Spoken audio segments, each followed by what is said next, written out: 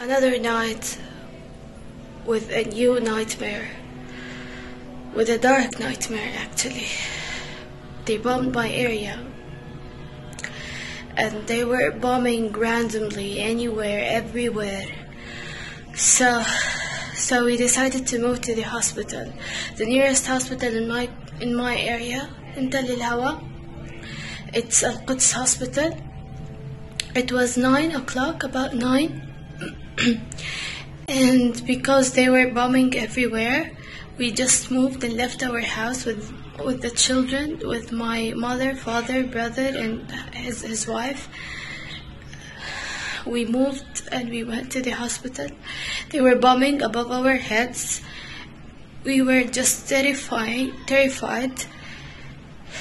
We didn't know if we will reach the place safely or not, alive or not.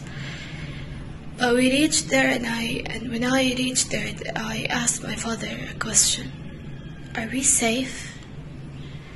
Yesterday they bombed a hospital, Mohammedani hospital, so they can bomb Al-Quds hospital as well. There's nothing not allowed for them. There's nothing prohibited for them. Everything, they can do whatever they want, and no one tells them no. So what will stop them from bombing the hospital? He didn't answer, and not answering me means we were in danger. And literally, we didn't know if we did right or wrong. We stayed there the whole night, and when the sun rose, we moved and returned to our house. I can't describe how much the day was. This night was awful, was terrifying, and was dirty.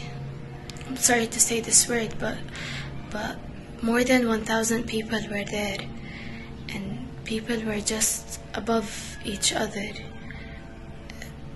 I don't know. We were dying.